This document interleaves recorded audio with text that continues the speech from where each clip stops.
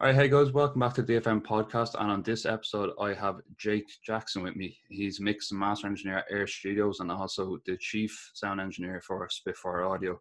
So, Jake, if you'd like to introduce yourself, you can be as brief as you want, or you can be short. It's up to you. Hi, Dean. Pleasure to be here. Thanks for asking me. Yeah, I am a recording engineer chiefly. Recording and mix engineer is what I kind of do most of my time when I'm not locked up, obviously. But it's, recording orchestras, soundtracks is what I've done for the last 20 odd years. I started at Air Studios in London, 1998. So before I was born. Years now. Yeah, I know, it's crazy. 22 years ago. And yeah, I kind of fell in love with soundtracks and then just basically kind of just been working on it ever since, really. It's a great thing. And I got involved with Spitfire, which was lovely. And from there, I've just kind of done my own thing, really, just it's great to be involved with a company like Spitfire because it's, they're really pushing the industry, which is interesting and as well. But it also gets my name out to more people, which is cool, and I can do more things like this, which is great. But I also do love doing the kind of big orchestral soundtracks. There's something really thrilling about hearing an orchestra, and that's what I'm really missing in this time of COVID is hearing real musicians. I was having that at that time, with real musicians is I didn't realize I missed it quite so much. So yeah, that's that really. Yeah. I was actually going to sort of ask you about the sort of Spitfire thing, because I've had one or two composers on here before you, and obviously most composers that work in professional or even amateurs at this point, audio is really Spitfire at this point. Were you there from the start and have been involved in basically every main library, and how did it sort of come about in the first place? I was there at the first one. I wasn't the engineer actually. I was the tape op on the very first one. Okay. Ran the Pro Tools and the analog tape machine. And it kind of came along from that, really. I then took over as the engineer, and I was involved. Basically, I record everything that goes through Air, pretty much. Apart from the only things that I haven't done at Air are the Hans Zimmer stuff because he uses his team. Yeah. I didn't do the studio series or the smaller room stuff at Air, but I've done that. All of the Albions, all of the kind of modular library, which used to be called, which is now called Symphonic stuff. I think Symphonic stuff. And, Symphonic series. All the solo instruments, the percussion, harp, and all that kind of stuff, and obviously then the BBC Symphony Orchestra as well, which is the new big one. The new big one. So that's really kind of fun and interesting. And so it came about because I knew Christian and Paul, really, and so they were kind of clients and friends of mine, and that was that, really. It started off as their small idea, and then it's kind of grown into this kind of big thing that's just it's great because they just understand what composers want because they are composers, and and people like Hans have got involved, which is great and gives it more kudos. And they just work hard. They've always they've just got a great work ethic and want to please people and want to make things that people want to use, and so it's just worked that way. And the recording part of it is very simple. We record the musicians playing the notes and try and make it as much a natural performance as possible. There's a magic that goes on behind the scenes, but essentially it's just that, and we try and make it. It's not particularly enjoyable for the musicians, but we try and make it. Excuse me, I'm going to sneeze. No, you're fine. We try and make it, like not arduous for them, and actually they tend to quite enjoy it because it becomes this amazing like practice experience for them to play these notes, single notes, in tune and with the perfect kind of thing. And they end up taking over producing it almost to a certain degree, particularly when there's a small number of them, or certainly soloists or a small number. They actually then take over the kind of production of it because they know actually how they want each note to sound. So they say, no, I want to do that one again. I want to do that again. And so it's really evolved to this nice thing. And so it's a kind of great, it's a great thing to be involved in. And you mentioned like all the other sort of ensembles and solos you've recorded, and I was kind of wondering, as a recording and sort of mixing standpoint, what would be like What ensembles would you find the easiest or most difficult to work with, and the same with solo instruments as well? This is now from a recording point of view. Yeah, from a recording point of view, from going forcing recording into getting it going.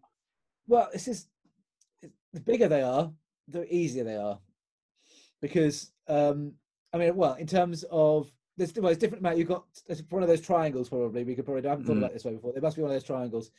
It's kind of stress on one point, then there's cost, I guess, on the other, and then there's like kind of sound, I guess, on the other, and or time. It's probably time in terms of like recording time and like mixing time, whatever you might call it. So happiness isn't there until the end.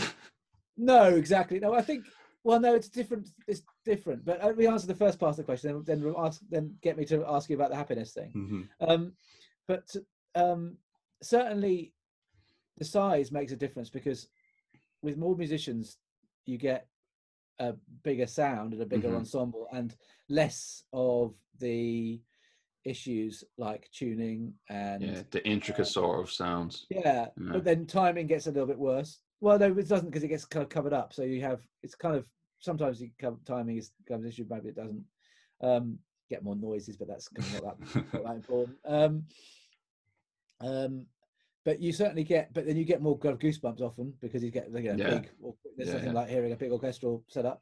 But I mean, it takes a lot longer to set up. So there's that point of view, and then the stress of it is, there's more to go wrong. If it goes wrong, there's more to fix quickly. If you know what I mean. Mm-hmm. But some of the most beautiful, film scores I've done with small people like Nick Cave and Warren Ellis. They're small. They're small. The two of them doing stuff, and we do it in just kind of like working through ideas, and that's just one or two players at a time, and that's as rewarding as an 80-piece orchestra doing a big Disney movie, for example. It's kind of it's that, or a small like a kind of small, really talented composer with a group of quartet, or I did a film that's coming out later this year called The Green Knight with a composer called Daniel Hart. Sorry, his name escaped me. And I've worked with previously on a big orchestra for a Disney film, and this is a much smaller, interesting ensemble. But we did things like 6 cello, and then 7 singers, and a recorder quartet, and some drums and things like that. And so 2 percussionists, and that was really great to get those different sounds and different ensembles. Yeah. So it's a very difficult question to answer that, really. There's lots of exciting things, like you get much more of the spine tingling from the big orchestra and hearing a big theme that either you've heard before, or it's being replayed for the 10th time in the movie. There's about that. And some of my greatest memories of seeing, like, the first time I was a tape op on a Bond film, for example, and hearing that theme being played, and then doing a playback, and all the orchestra kind of crammed into the tiny control room, and there's people standing on top of each other, and everyone's just like kind of cheering along with the with the stunts and stuff like that. I mean, that's a great memory of that. But then there's something really nice about hearing those small things, and when they come together and you overdub them, and then you mix it, and you realize how they're all working together. There's something fantastic about that too. But yeah, with a smaller ensemble, it's more difficult for, particularly the modern way, when you overdub things and you have them, and then you've got to kind of, everything needs to be so polished now. There's no kind of difficult to let little things slide, because you don't do as many recordings, and so because you need to do more, the budgets are a problem, so you rush through the recordings. But by rushing through the recordings, you give yourself more post-production work, because you kind of go where you do another take and fix the tuning or fix the timing. You have to go back and fix that stuff, which is fine. But then you don't just fix one thing; you kind of start then fixing everything. Do you know what I mean? It's that kind of thing. Once you start fixing it, then you've opened up that fixing it kind of can of worms, and then you have to go and fix it. And there's less. If you've got 80 people playing together, there's less fixing you can do. It's like, is that the best take? Is that the best take? Is that the best take? 3 chops kind of thing, and that's it. But if you've got a quartet, and then a 2 percussion, and then a choir or whatever, and then you add them together, then the editing can never stop, because you suddenly like, oh, what if we move that one and move that one around, because you can hear it much more clearly, you can move it around, and it becomes much more like that. So it's it's a very difficult question to answer. And But I'll answer it in that roundabout way for you.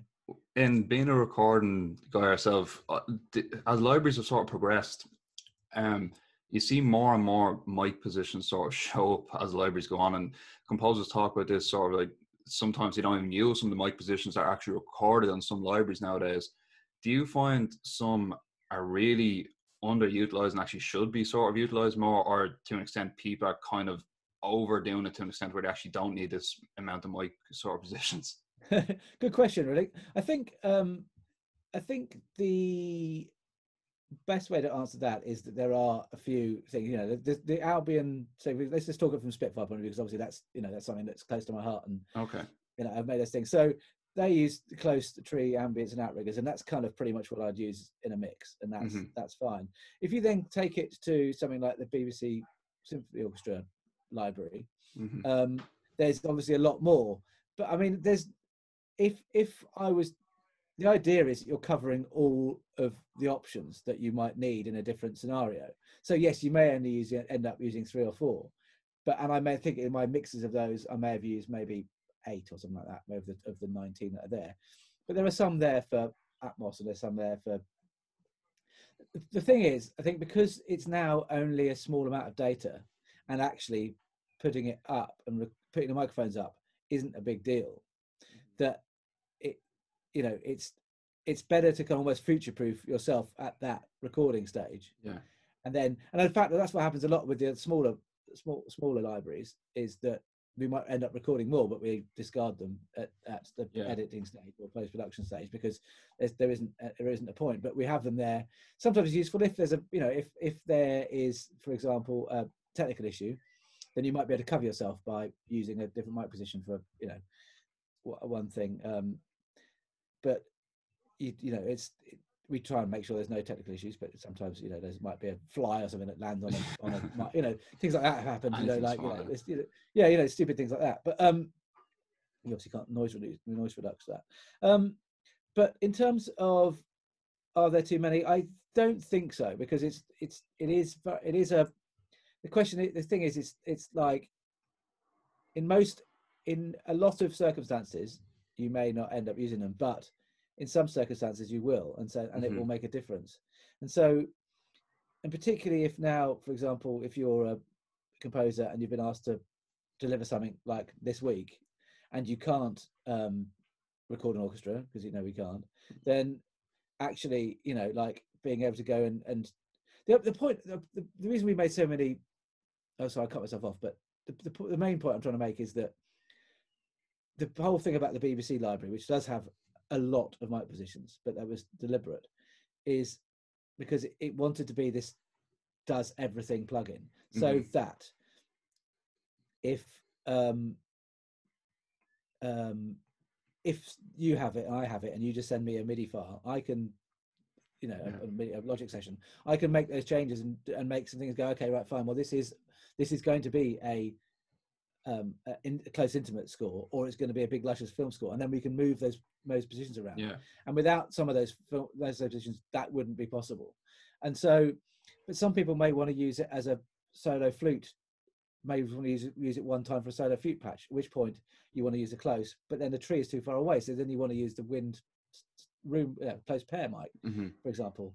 And so that adds that up. But then it's like but then John Powell asked for spill mics, so therefore then we added spill mics. So there's a kind of a whole, it's like you don't say no to something like that, because that's he wanted to have that, and it was a really interesting thing to do. We haven't done it before, so like let's do it. So it adds to it. But you can like there are you can utilize different versions of that, and I think the mixes are great, but you need more than that for most most purposes, and so that's the kind of point, really. And when it comes actually back to sort of the ensemble type things, obviously your main genre or category would be in film and game scores now, but I've seen on your bio that you have done sort of rock and album recordings, different things. And when it comes to recording something different away from, or maybe even like a concert band or a jazz band, does much change, or do you find them sort of smaller groups easier to actually get done or is like the pinnacle of sort of big film score, and that's the most difficult one, just for obviously the size of the actual ensemble and so on? In terms of mixing, you mean? Yeah, mixing, yeah, recording and going into mixing. I suppose recording the less amount of people, the easier to an extent be, obviously depending on arrangements. I mean, it's quite easy to set up, but there's more difficult in terms of there's more, not egos, but there's more people to please. You know, if you're an orchestra, there's more people, but they kind of self-govern themselves with like headphone fees, for example. It's like, you know, they all have to agree to disagree straight away. But with a small ensemble, everyone needs to hear each other much more clearly, you know, because if you're doing a film score, they don't really need to hear, they don't actually like to hear what's going on. They just like to hear a click and play with the click. Yeah. So they can hear each other in tune. But if you're playing an ensemble, they all need to hear each other very clearly, because how they interact with each other is important. So it's more complicated from that point of view. But once you get that set up, then it's ready to go. You know, you can go quite quickly. But there's obviously a lot more questions often when there's sort of, you know, smaller groups. You know, so you know, if you're talking about a small film session, then there's smaller, more questions to ask. If you're in a band, I guess there's less questions, particularly if you've rehearsed it. Yeah, but bands things different, because you spend a lot more time. You know, because it's traditionally you spend much more time on a band album anyway, because you're still working through ideas, or you're working on the sound. You might spend a couple of hours getting a guitar sound up and that. I mean, it's all about the playing the vibe, and just getting take after take to get the real perfect. And would the amplification with a band make a big difference in the long run? No, not really. It's just as simple as setting up an amp, really, or does it actually make a difference, really? Does it simple setting up an amp, really? You can decide how you're going to do it in terms of, you know, how much room you want to put on the amp, for example. Lots of those things, but they're all kind of. I go into each of those sessions, and with the same, you know, we allow a certain amount of time for setup, but I go into it with the same mindset, pretty much. And I mean, the idea is that if you could make a great recording, then the mixing is much easier. So you know, it is about getting a great recording and make sure that everyone's happy, because I often think that if the musicians are happy, then they'll get a much better performance than if they're waiting around, you know, like waiting for you to get a great sound. You know what I mean? I think sometimes there is sometimes you have to sacrifice, if depending on the project and the time involved, but sometimes you have to kind of like forgo a great sound. If someone's itching to get a performance out of them, then you do something that's gonna, you know, if you're in a student band for a month, then great, spend a day setting up all the mic and doing sounds. But if you've got a musician for 2 hours and you spend the first half an hour of that, they go, oh no, we haven't quite got the piano in the right place, or the right mic, let's change the mics, then you're going to end up losing the performance. And someone like Nick Cave is very keen to get his ideas down, so he won't, you know, and he's never commented once on the sound I make. It's all about making sure that he gets his performance out. So it's like, because I know I can make it sound how he wants to hear it later, but it's like, you know, if I miss the performance, then you know what I mean? It's like, what was the point, really? And you mentioned there about actually good. If it's written well, it takes sort of less time to mix it. And a lot of people have said that recently for sort of MIDI orchestration to an extent, because a lot of people don't have the budgets to record orchestras and etc. And they're saying, well, if you actually just write the music well, you actually won't have to use a lot of plugins and learn how to mix really well if it's written well. Would that be the same if you get a good orchestrator and the piece just comes in well? Absolutely. It's absolutely. I mean, there's two things I'll answer that. First of all, is the MIDI kind of stuff. Is that, I think people often try and over mix their orchestral tracks, MIDI orchestral tracks. I think they try and think they have to do too much. If you're using a well-recorded sample library, whether it be a Spitfire one or, you know, a competitor's of theirs, then they should sound great out of the box without too much needing to do to a bit of reverb and a balance. But you should be able to do most of it with balance, really, because they've been recorded in a room where it's designed to be. And if I'm mixing a Spitfire based mix, and I will do very little, a tiny bit of EQ on certain things, because when you, depending on how people stack them up, they often can go a bit harsh sometimes. But that's about it. But I don't do anything else, really. and then it's all just balance. And so I think that's important. And again, then with a real orchestra, balance then becomes important within make it sound realistic. It's all about being realistic. And again, obviously orchestras balance themselves, but sometimes if you're in a room like the Hall at Air, then the brass really carries through there. So you have to ask them to sit back on that and play quietly, particularly if it's 3 trumpets and 6 horns versus a smallish string section because of budgets. They're used to 3 trumpets used to playing against a massive full symphony orchestra of 60 strings, but it might be with 40. So therefore, okay, they have to play down a bit, and that's that. But again, it's down to balance and musicianship, really. Yeah, and I was just thinking there, actually, when you're mentioning sort of reverb, do you, obviously when it comes to the Spitfire libraries, they're not wet when it comes to sound, but they're wet enough, like over, and that's probably due to Air studios in general and the hall. Yeah. Do you think it's because, this is sort of an argument you hear back and forth, like some composers say, oh no, actually I prefer a much drier sample, so then I can adjust the reverb myself to get it that way? Or do you find there's negatives and benefits to having sort of a bit of a wetter sound straight out of the box, or how do you find it kind of sound? The wetter sound out of the box generally means it's been recorded in a better room. Do you know what I mean? Because Mm-hmm. you can use the room. So therefore, I mean, I think that Air is a great recording room. So therefore, it makes sense that is you utilize that, and anybody doing a recording in there for a Hollywood or any sort of film will Mm-hmm. use the room, and so therefore I think they should be used. Therefore, you can't have it dry, if you know what I mean. Yeah. If you want a different experience, then use the different libraries that are drier. But so much of a good string sound, particularly, or any orchestral sound, is the room. It's really important. So yeah, and I will always add a tiny bit of reverb to it, because you lose some of the reverb anyway in the editing process and the noise reduction process that all software libraries have to do. Mm-hmm. And I was going to ask, actually, kind of one or two more things going forward. This could be for anyone sort of listening to this that is either really interested in the sound, or, as I said, if they can't sort of get the budget to record real players, but they might have some instruments themselves. If you could sort of recommend good equipment within a particular sort of price range when it comes to recording. Yeah, of course. Yeah, of course. Happy to. So, I mean, where you record it's important. So record it in a room that's, generally a drier room. If you're just recording on a kind of single mic, so that you're kind of getting not too much of the room, so it's close up. I'm sorry, my hay fever is really bad today. And then if you've got just one mic, if you've got more than one mic, then have like a stereo room pair kind of thing and a close up mic. But if you've just got one, do close, depending on what if it's a louder instrument, then don't have it too close, basically, is my thing. Any string instrument about any like violin about a meter away, or so, like any kind of woodwind instrument about a meter away. Brass instrument probably about a meter away. Acoustic guitar is much closer. Piano close, maybe like 20 or 30 centimeters away from the strings, depending on what you want, really. And piano should always be in stereo.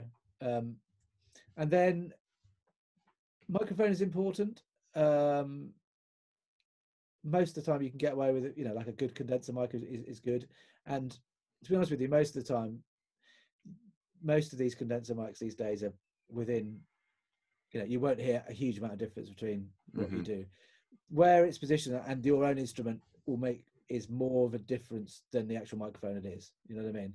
Okay. If you had, to a certain degree, I mean, you could record something for me and I wouldn't be able to tell you what microphone it's recorded on. Okay. Example.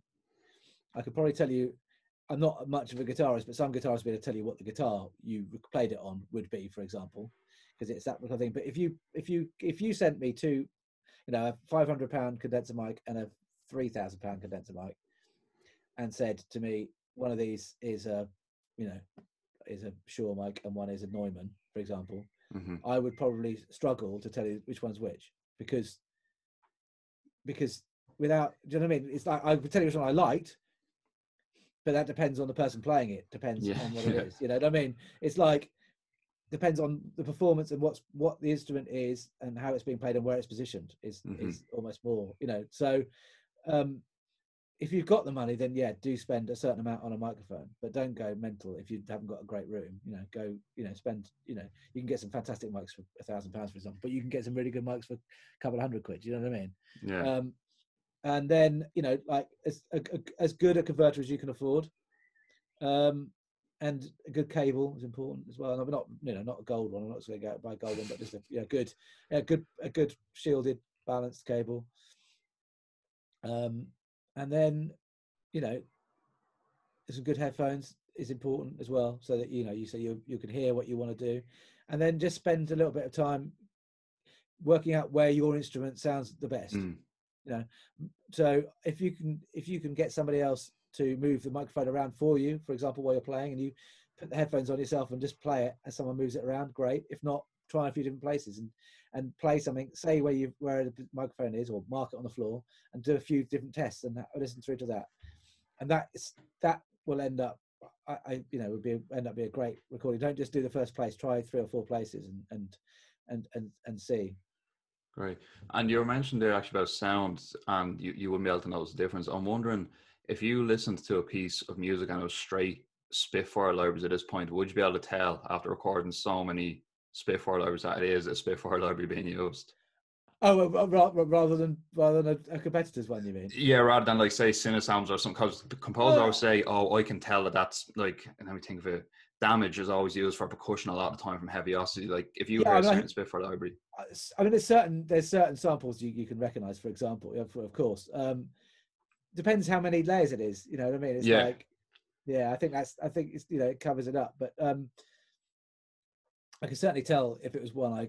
I think I do know when it's the air ones, for example. Yeah, it's because it's in my, you know, it's what I've heard in your DNA at this point, just to you know, get that hall, the natural reverbs in that hall, and just the sound. Yeah, exactly. Yeah. But it's a good question. I don't know if I could really. I probably, but I don't know. You can try it after this. You can now. Well, because I can always see because I always, you know, I can always see what it is, because if people, you know, if they said they labeled what the sample is. But yeah, there's something to challenge your golden ears with now after this. Yeah, no, exactly. Well, my ears are funny. I care a lot about sound, but I don't care how it's made, if you know what I mean. It's like it's the end product. If it sounds good, then it is good. Do you know what I mean? It's very much that, you know, like I said about the, you know, microphone. You may use a, you know, £50 microphone, or you might use a £500 microphone, but if it's the one that captures a better performance, then use that one. I did that with a vocal I was doing a few years ago, where the artist said, "I want to record this." I was recording it with a 67 or something like that, and he was like, "No, I want to try this with a SM57 as well, please." And I was like, "Okay." And then I listened to it back, and I was like, "Wow, that sounds amazing!" And we used just the 57 in certain places because it really had a vibe for that song. You know, it was like, "Oh, okay," and it really opened my eyes up to, like, you know, it's not always about the you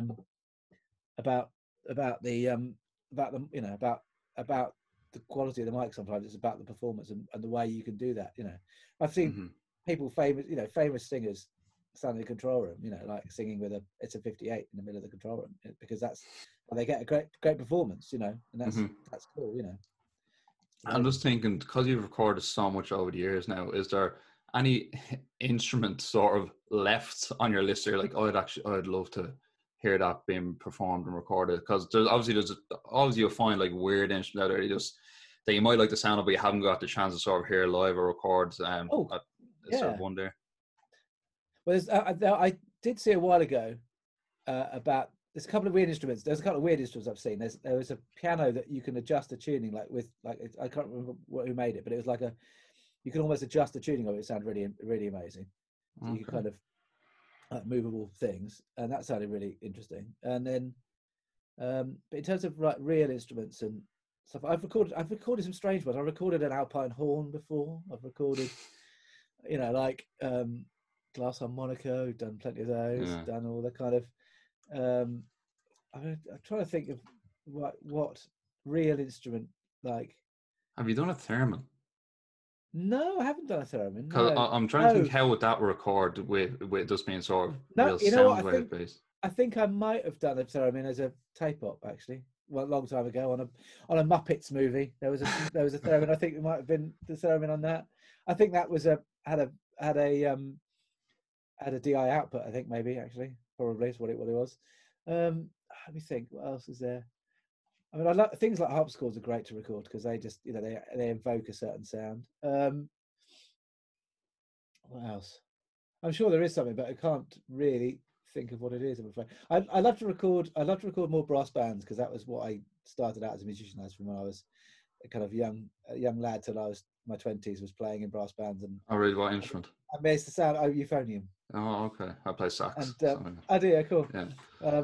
And so that's one thing love to I'd love to do a bit more of because I've done plenty of big bands, but I like to do more brass bands. But only a few times. They're not a bit untraditional now in film scores. But a couple of times they've been there, which has been amazing.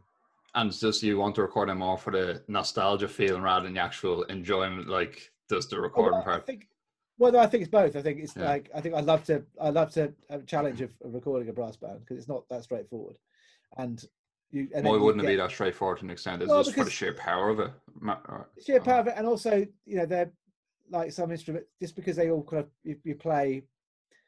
I guess you just use I've been just intrigued to how I might do it. That's all because the way the instruments don't all point in the right necessarily the right direction, if you know what I mean. They're all pointing at each other a lot of the time, like trombones pointing at trumpets and things like that. So I'll be intrigued to see how how best I would do that if I had to do it a few times. Yeah, and do you ever? I'm trying to think off the top of my head from some of the Spitfire libraries. I don't think many of them are too experimental when it comes to sort of orchestral setup.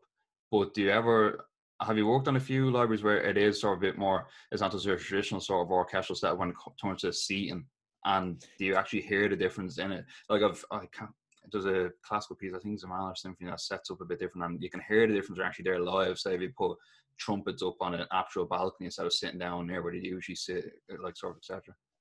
Yeah, of course. I mean, yeah, we often do recordings of musicians in kind of different places.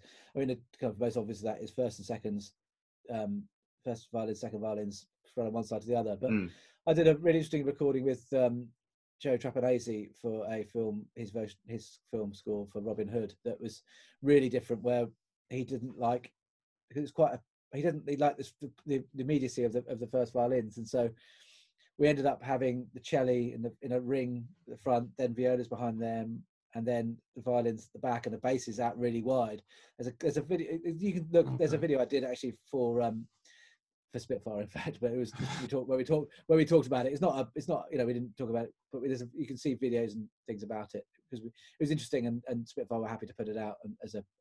I think I might have seen when you're talking about it. If it is one I'm thinking about, I'll link it in the description down below.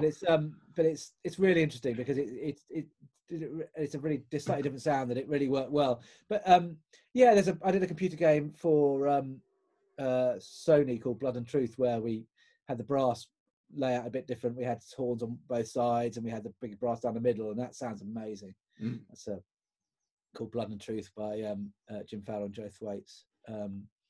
Really good, so that really works. And then you do off stage stuff, for example. Yeah, of course, that sounds cool.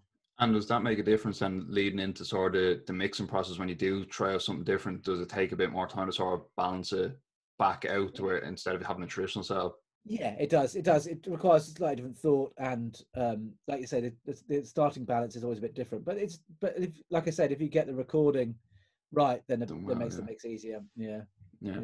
And then sort of one more thing I definitely like to ask before I let you go. So now you're a very busy man. When it comes to sort of mixing for a composer or sound engineer starting off, is there any sort of go-to plugins like there's like the other thing like must-haves that someone should have to make their life easier, or just also then that are good to experiment with as well to get different sort of sounds? Of course. I mean, I think for anybody assuming this is more kind of soundtrack based, so I think a good reverb is important. To find the reverb that you like that works with your sound and do that. A good EQ is great, and I love the FabFilter Pro Q3 because it's I mean, I do have lots of other. I have lots and lots of EQs, but I can imagine. that's the one I go to. That's the one I go to most of the time because it just, you can do everything with it. You know what I mean? It's like, you know, it's the fact you can see the kind of the waveform, and the fact you can put as many little knobbles in as you want to, and now you can also do it with M&S with it, and you can do the dynamic EQ. It's kind of, it's so great. So from that point of view, because you can really tune in and fine tune that EQ, which is really helpful. And you can just see before and after, which is really helpful to catch anything that's you really, you know, not I'm saying you should mix with your eyes, but if you just want to know where that really awkward frequency is, you can see it right there. And it just saves you loads of time, and it's about saving time so you can spend more time on the mix. And then sort of, and then in terms of like kind of, in terms of like fun sounds, fun plugins, it's difficult to say really. It depends on the kind of vibe, but the Sound Toys ones are great. You know, like I get a lot of mileage out of Echo Boy, which is fantastic because it does so many things. It's just great.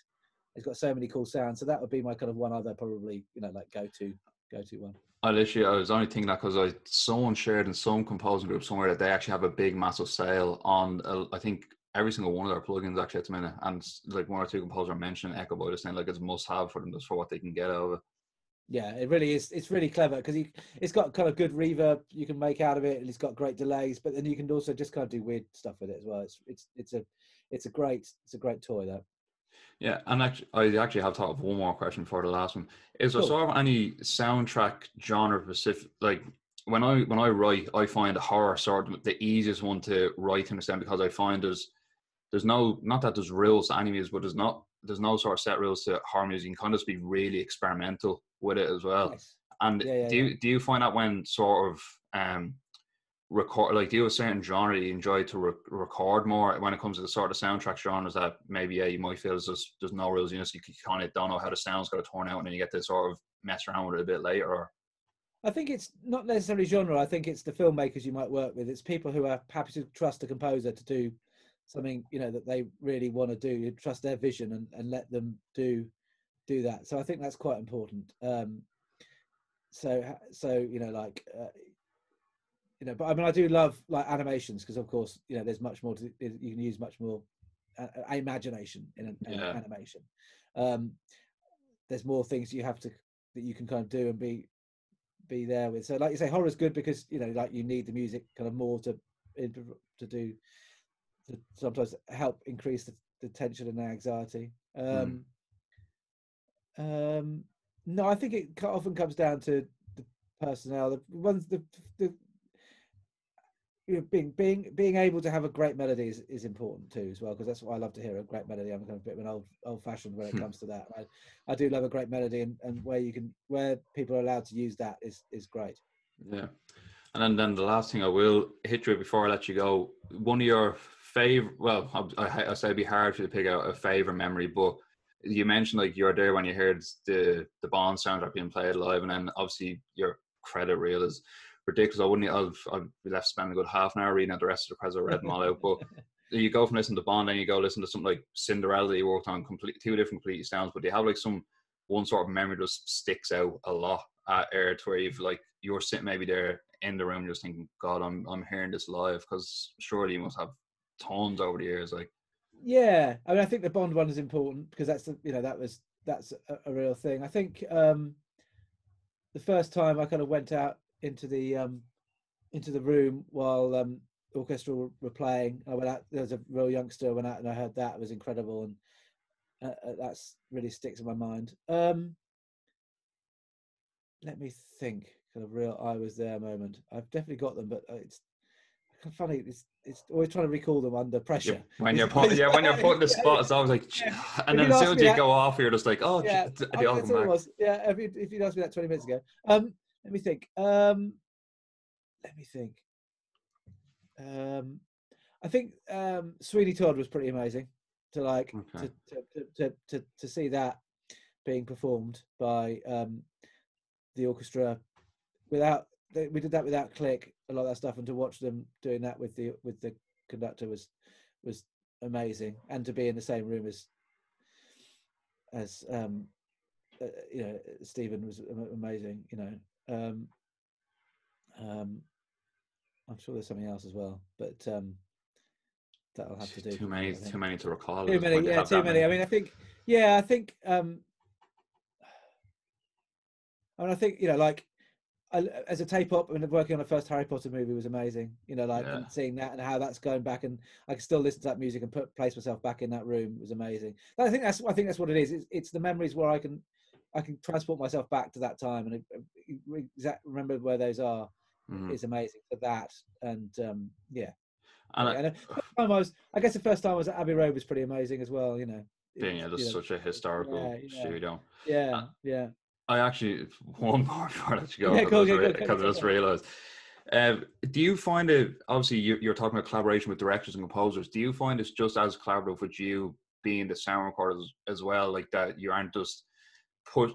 Obviously, you have a very high reputation beside, so you might actually be called in for a lot of collaboration. But do you find like sometimes maybe a sound engineer or someone that's just sitting there might be just sort of pushed aside, like, oh, you just record the sound and we'll take care of the rest? Or do you find it collaborative? It depends on the egos in the room. I mean, in the nicest possible way. I'm just, I couldn't think of a better word, but I mean, I am somebody who likes to put my opinion forward. Yeah. Certainly start with it, or you know, if I know that people want me to input, then I will do, and I'll always ask, you know, like, you happy for me to, you know, stick my nose in? And if they say yeah, great. If they don't, or I'll realise soon off if I don't. But I did a film score called Emma that came out just before came out on Valentine's Day. That was where I got on really well with the director, and she really relied on me to help her out. So, I mean, the two composers, obviously, you know, we became a little team with the kind of four of us. But that was where I've had a really good relationship with the director, and she was my opinion became important to her too, as a kind of as a extra to the composers. So yeah, it really depends on the project, but and some things have a lot of producers, like particularly computer games. They have producers who are involved. TV shows could be the same as well sometimes. Yeah, I guess switch. So. Yeah, it depends, but yeah, I'll always I don't shrink unless I realise my opinion is not helpful, and then I'll say, okay, right, let's sit back on this one today, Jake, and have a quiet ride. Fair enough. Well, then, just before I let you go, do you have anything to it? I'm not sure really to announce, but any projects sort of coming up that people can keep their eye out for that you've been involved, that you're allowed to announce, I suppose? Yeah, of course. I think certainly Green Knight's interesting from a musical point of view. I really like that. There's a film score I'm doing with Nick Cave, which is the film's going to be amazing. I think I'm allowed to say what that's. I know I can't say what it is, but it's going to be cool. And there's a really interesting thing I'm really proud of that Spitfire releasing on this Thursday. So it may not go out before it comes out, but that's pretty interesting what that's going to be. So that's pretty cool. And there's a couple of other things in the Spitfire pipelines that we recorded and haven't come out yet, so they're cool. What other? Unfortunately, a lot of my other things have kind of hit, you know, like have hit COVID time. So it's a bit, it's one of those funny things. But there's a great album that I've been mixing called it's kind of folky pop, I guess you could call it. It's by a band called Blanco White. Okay. And there's a first few of the album tracks have been released as singles. It's really nice. I'm really proud of that. That comes out beginning of June, I think. So there you go. Listen out for that. Cool. Well, Jake, thanks very much again for coming on. I know how busy you do be nowadays. So thanks very much. So guys, I hope you've actually learned a bit from Jake. I'm sure you've all did whoever listened to this. I know I did. So, and I'll see you on the next podcast.